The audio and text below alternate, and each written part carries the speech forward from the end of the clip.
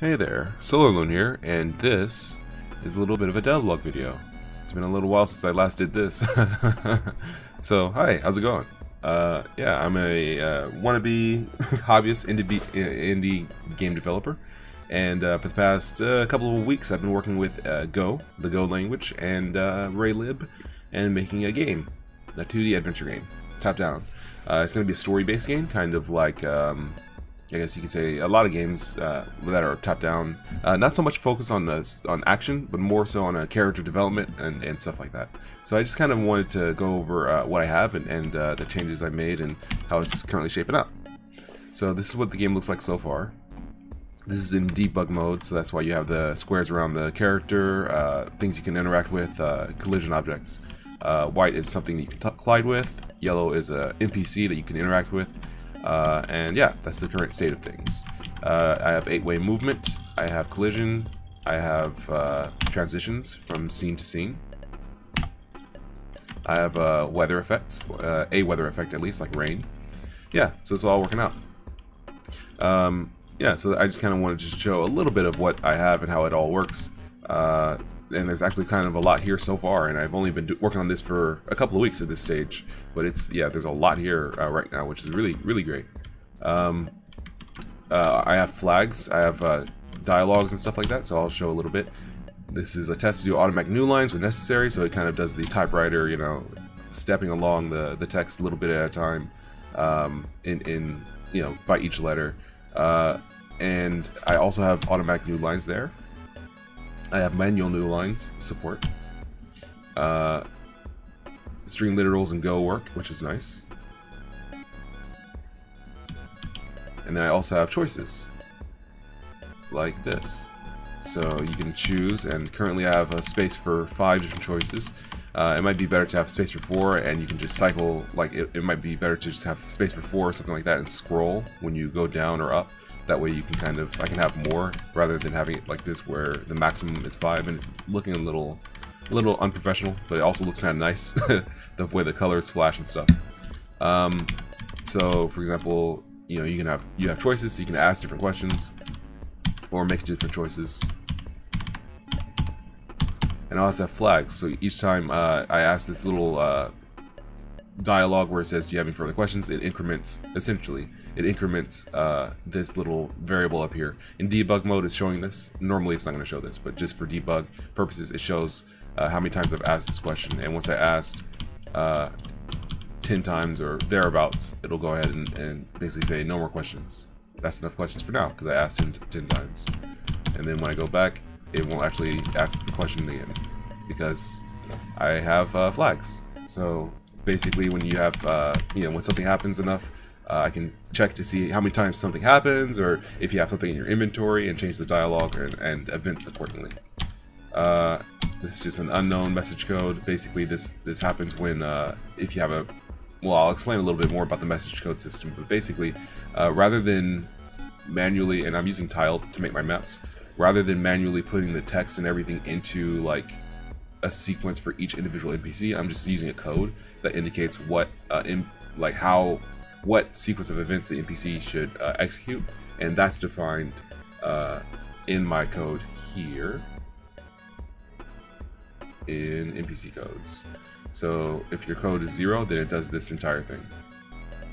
So this is how the code system works. Basically, it's just a kind of an ID system that allows you to tie code to a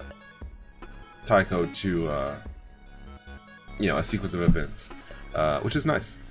Yeah, so that's cool. The kind of something that's interesting is each action here.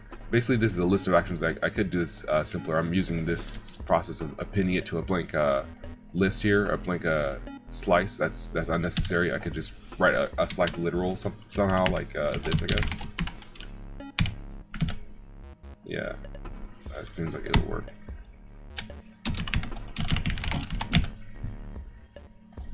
Oops, didn't mean to bump the microphone. Sorry about that. But basically, yeah, okay, that'll work. So there we go. Now we have slice literals, or does that not work? Oh, there's a comma there. There we go. So now we have slice literals rather than using appending them to a blank slice that doesn't make sense. Slice literals is a much more logical method of doing this. Yeah, cool. So basically my action system is just a list of actions. Each action is defined in the actions list here. There's a variety of different actions. For example, there's one that displays a message. There's one that displays a choice, where you have basically a message that there's displays and then choices. And you have one that is something that waits for a certain amount of time. You got one that labels a section of sequences, and then you can jump to it with a go-to or jump action. Go-to label, it's go-to label action. And so basically the way that Golang works is there's no such thing as classes. You have structs. You can associate methods with structs, and then you have interfaces where you can say like a struct implements an interface if it implements or has functions, if it essentially takes functions that work with all of the functions in the interface. So for example, for something to be an action, it has to have a trigger function, a done function, an automatic advance function, and a reset function. And if it does, then it's an action. So in order for me to create a new action, I just basically define an action, a struct, of whatever name. It doesn't have to have any actual data inside of it, but the functions associated with it, I have to have a trigger, a done, an automatic advance, and a reset, and that's it. So there's a couple of ones, like this one, that's basically, there's not very much there, or I guess this one is a better example. The end action, where it just ends the interaction sequence.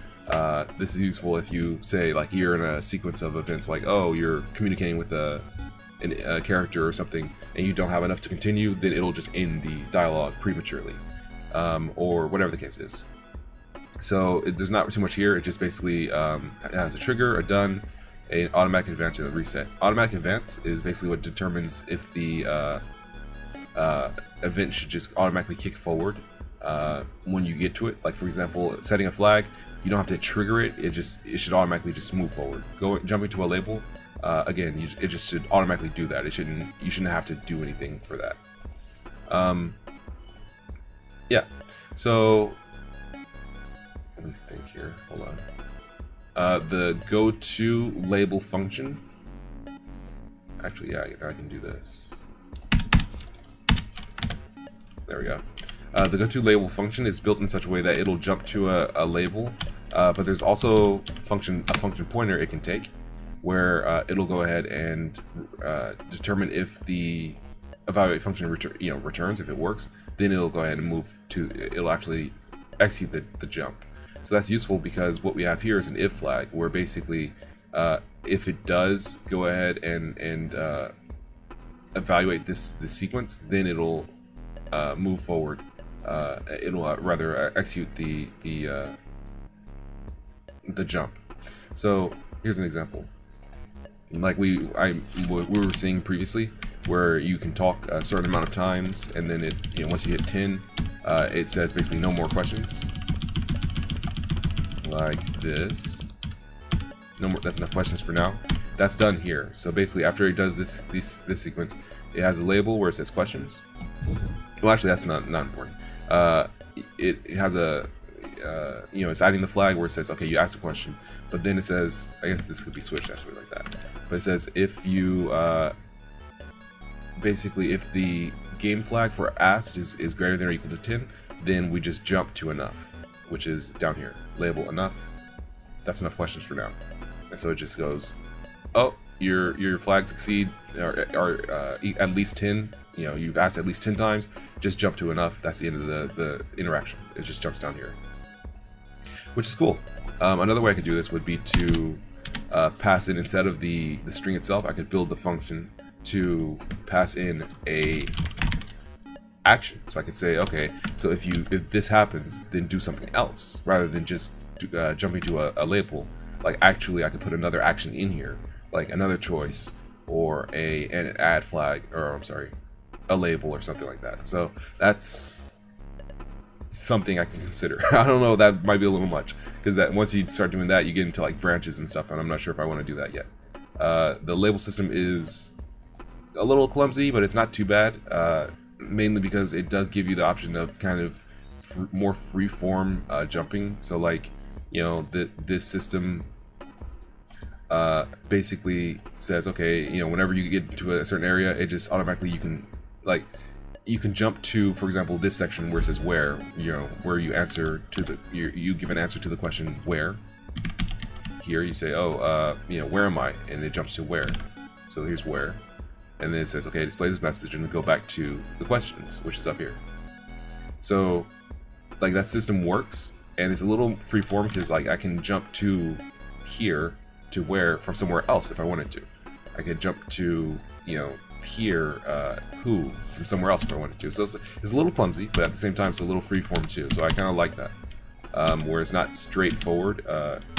You know, this is something to just make it a little easier to see exactly how it all works out here. But that's basically how it, you know, you can kind of see it a little easier. You have a label, you have a message, and then you have to go to, and then it jumps back up here to this label questions. So it's not too hard to visualize, which is cool. Yeah, so that's something I really like with Go, is the fact that you can pass function pointers, so that you can do stuff like that where I can actually just create a function that says, oh, does this work, basically? Is this true? If so, then run this code, or, you know, jump to this section of dialogue. Because I mean, ordinarily I would have like an if flag equals, or an if flag is greater than, or if, you know, whatever, and it's like, that's really kind of a lot. When this really, it doesn't even have to do if flag, it just could be if. This is just an if statement, essentially. And like if go to, basically. All this does is just go to, you know, execute the go to, create a go to action where the evaluation function is an actual you know, a function where we can say, oh, you know, did this happen? So it doesn't have to be a specific flag. We could say if the player's at a specific point in world space, or if the player has an item in his inventory, or if, you know, it's raining, or if, you know, your clock is at a certain time. Like if it's greater than 8 o'clock, then, you know, do this. If it's less than 8 o'clock, then do that. Like if your actual, you know, system clock is at a certain time. So like there's a lot here just with an if function. So that's really nice, because that's really free form, and it's not very complex. It's really short. It's not like a super long like function literal or something. It's just a really short, you know, func bool, and then that's it. Very nice. I love it. Okay, so that's pretty much how the action system works. Something else I'll go into a little bit is the rain. The rain system is, let me see here. It's in weather. It's in main. So main does some stuff here. Basically, it draws weather. Let's see here. Actually, the map draws the weather, right? Let's see. Yeah, okay, the map draws the weather. Basically, after everything else, it draws the weather. Because for the most part, it's going to be over everything. So the weather system is kind of interesting, because originally I came up with a single, what's the word? I was actually creating raindrops and simulating them each individually, and then after some time when they hit the ground, I would go ahead and spawn this little puddle. And it worked. It worked, but it was really, it felt like it wasn't very performant. I was still getting 60 FPS, but I felt like it kind of lagged a little bit. I could kind of sense like it was kind of lagging a little bit, and it also felt like there must be a better way to do it, because that's, you know, hundreds of raindrops. It didn't, like, that's not a good idea. So what I did was I decided, okay, let's change this up a little bit. Let's use a render buffer. So what I'm doing now is drawing the raindrops to basically a texture, and then I'm scrolling that texture across the screen. So you can actually see this if I break off after starting to draw one of the buffers. So this is one of the buffers, just one. So you see how all the raindrops are traveling at the same rate. That's because they're all on the same texture. But because I have multiple buffers, I have like 4 or 5 buffers, the illusion is broken, because a lot of the raindrops, all the buffers travel basically at different rates. It's random, but you know, they all should travel at different rates, and so you get this kind of feeling like each raindrop is moving individually. That's cool. It's kind of got a 3D feel, and that's because I'm kind of doing a mode 7-ish like 3D effect here. This is what it looks like normally. Oops.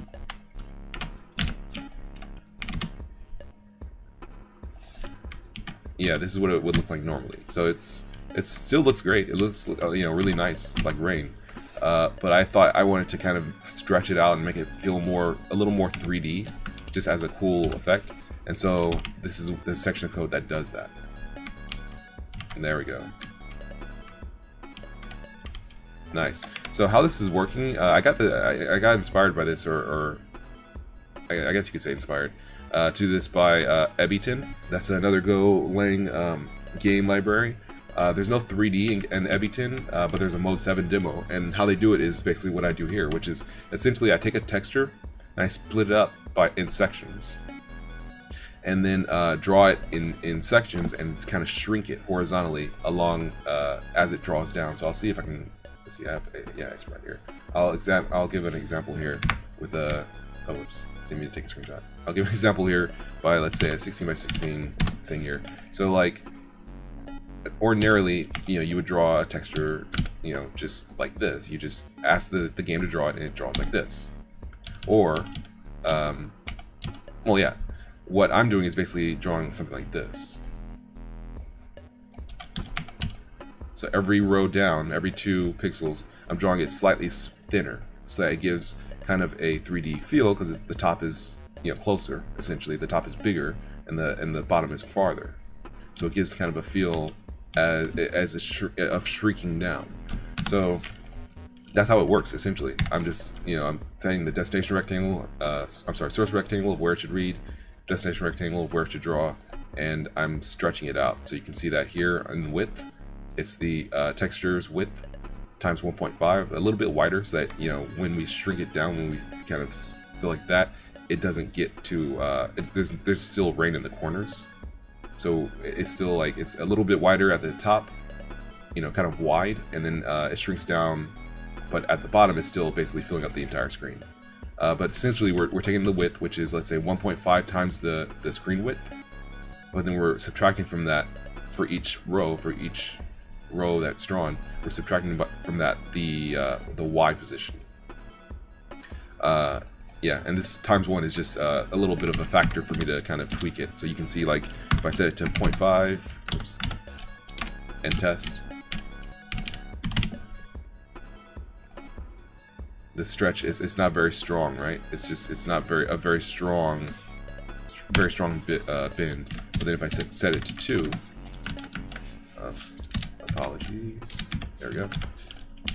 If I set it to 2, this is going to be, yeah, now it feels almost like it's being sucked down, right? Like the rain is just like completely going down, but there's also no rain down here because the texture is not wide enough, basically, to, you know, horizontally at the top to touch these areas. But basically, you can see the effect. It almost looks like it's being, yeah, like I said, being sucked down to the bottom of the screen. But it's a cool effect. So 1 times 1 seems fine, and I'm also doing every other. I'm just like doing it like I mentioned here, where I'm drawing each row like this. But I could draw each individual row if I wanted to, because I think that with the size of the, there we go, yeah, with the size of the screen that I have, that's still performant. Go as a compiled language, so it's still a fast language. It can do it, but there's not really a huge need to do that. But the lower the resolution, the lower the row height, the better generally it looks. It looks a little, I think it looks better. It might not look significantly better. Let's see if we go, let's say we go 16 as the row height.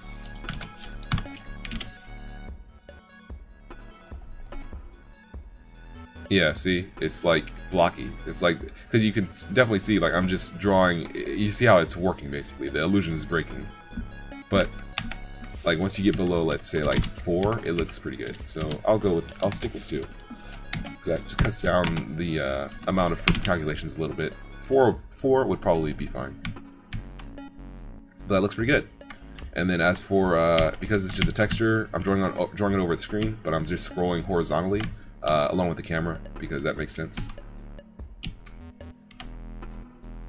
So that, you know, when you move to the left, you can't see the rain. That's any raindrops. Like it's scrolling along. It's not just like sticking static over the screen. But I'm not doing it vertically because that looked weird. It was like you could move up and the raindrops would stay almost in the stand in position because like you were kind of scrolling along and it didn't quite look right. But yeah, I didn't really need to vertically scroll it because it made more sense to basically keep it the same vertically because of where how the camera is positioned. It just doesn't really make sense for you to be able to see vertical raindrops, like more vertical raindrops as you move up. Like it looked weird. It looked weird. So just having the horizontal scrolling worked really well. All right, let's see what else. This is my to-do list of all the things I've done. So I did an interaction system. I set up Git. I did a key binding system and a gamepad input. The key binding system is pretty, pretty straightforward. Let's see where I have that. Input actions. So yeah, it's basically a map. Essentially, it's just a map of a string to values. Here we go. A map of string to values. And we just have a function that basically loops through all the set actions and says, oh, you know, did you press a key? If so, set the action to, you know, 1, 2, or 3, depending on whether the key was just pressed, it was down, or it was just released. Same thing for the gamepad buttons, same thing for the gamepad axes. Axes. And then we have functions that say, was the action pressed? Is the action being held down? And is the action released? Straightforward. And the player makes use of it here. So if the action is down, up. If action is down, down. If action is down, left. If action is down, right. This could be simplified by making a function that is like system action is down that returns a 0 or a 1. That way I could just say p.movement.y equals negative system.action is down, you know, the number version up. And then I can also add in like plus the same one for down. So that might be something I consider. I simplified this collision system. Before I was basically colliding. It was kind of more complex because I had a system where the level map would, let me see here. I think I still have the function for it. Yeah, so basically, before I returned a list of rectangles that you're colliding with, or a list of collisions, which are this struct here, you have the rectangle and the collision type, like if it's solid or whatever. That worked, and then I would loop through the collisions to say like, oh, you know, you're colliding with. Okay, yeah. So then I say like, oh, you're colliding with you know an object or whatever. And I would loop through all of the collisions because I was like, well, theoretically, you could be colliding with multiple things, right? Like, you know, you let me see if I can pull this up. You might collide with this object and it pushes you out, you know, somewhere around here. But then you're colliding with two other objects, so it should push you out continuously. But then I was like, you know what? That's just, it makes it more complex. It makes the more code more complex, and you know, simplicity is good. So I just basically said, let me just make a function that tells me if I'm colliding with an object, and if so, returns the collision. If I'm colliding with any solid object, and if so, returns the collision. And if so, if it is a solid object, I guess that I don't need to do that anymore because I know it's collision. It's a solid object because it's a solid check. So let me double check here.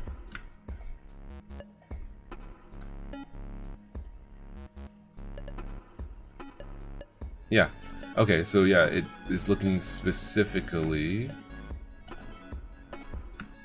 for, yeah, I think it's looking specifically for solid collisions. So there's no point in even doing this solid, this second and collision type is solid because we already know it is.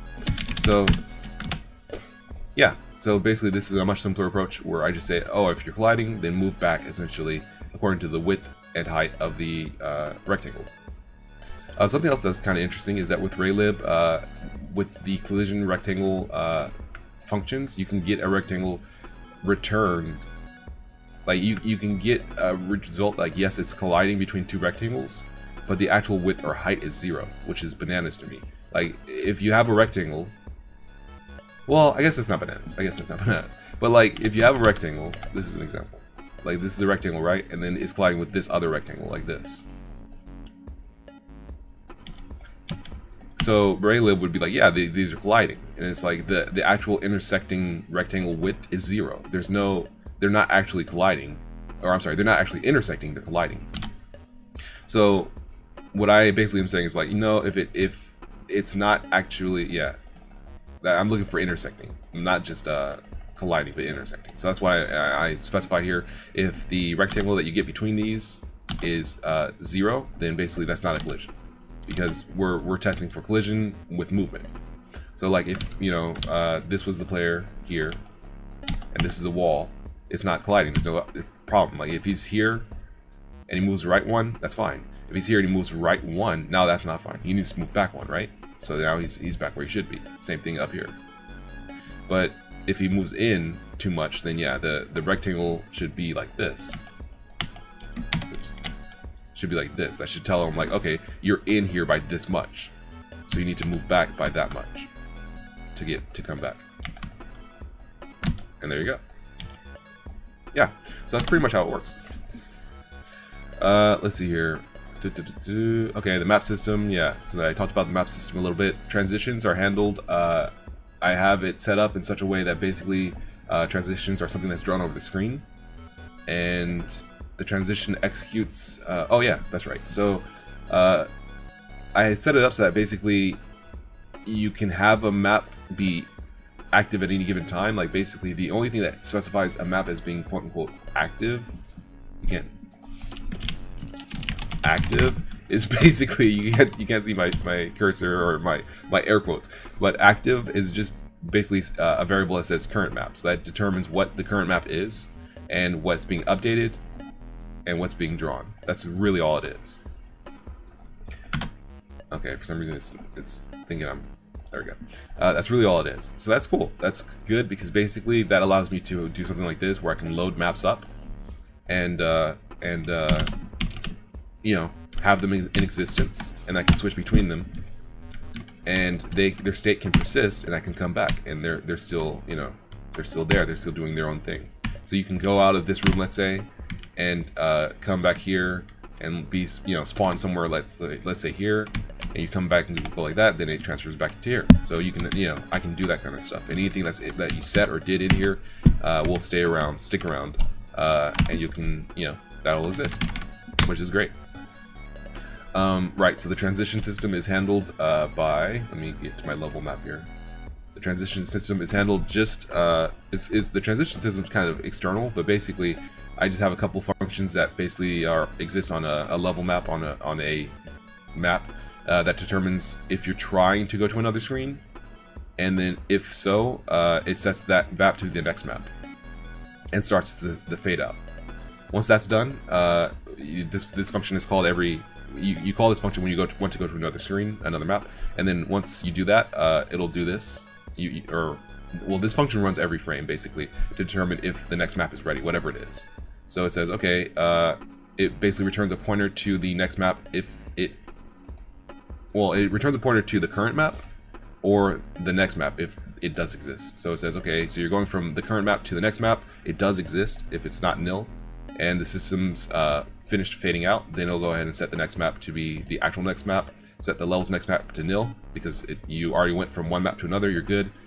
From, you know, going from map 1, you go to next map for map 2, so map 1 is now leading to map 2, it starts to fade out, this gets called, and it says, okay, you have a next map for, you know, map 1 is going to map 2, it's done, return map 2 as to where you're going, and set map 1's next map to be nil, because it's done. It transferred over there already, and then it starts fading in. So if you fade out, once it's done, it starts fading in, and that's it. So now we go back to main, and at the end of our update loop, we just set the current map to be the next map.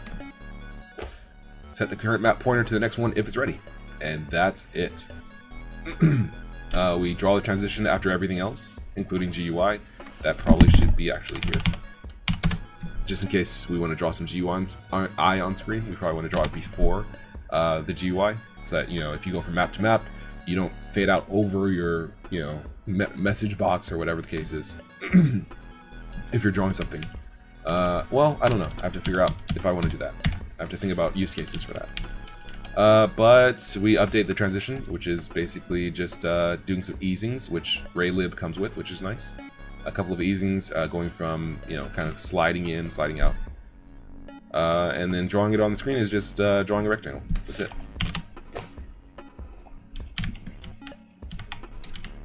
And so, the game's coming together.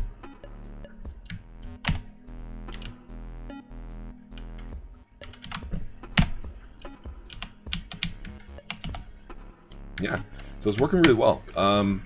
That's about it. I've been talking for oh wow, it's been 30 minutes. My goodness. Well, this was kind of a first video. If I make more devlog videos, I doubt they'll be this long. This was a lot of content. This was a lot of explanation. Yeah, so I probably should have held some stuff back for the next video, but no. This is what I did. This is a devlog video. That's the point of a development log video, is to log your development. So anyway, that's about it. This has been fun. It's been real. Thank you very much for watching, and hopefully I'll be able to keep making this game. I think it's a cool game. I think it's looking pretty good. I think it's shaping up pretty well. I think the systems are getting there. I think Go is like not fighting me on a lot of stuff. It's really clean. It's really straightforward. I like it. Like it a lot. So thanks for watching. You stay frosty. See ya. Oh yeah, and if you want to support development, I'm sure there will be links in the description. YouTube, or rather PayPal, Patreon. You can get my games on Steam or Itch. You can buy my music on Bandcamp, whatever. Anyway, thanks. See ya.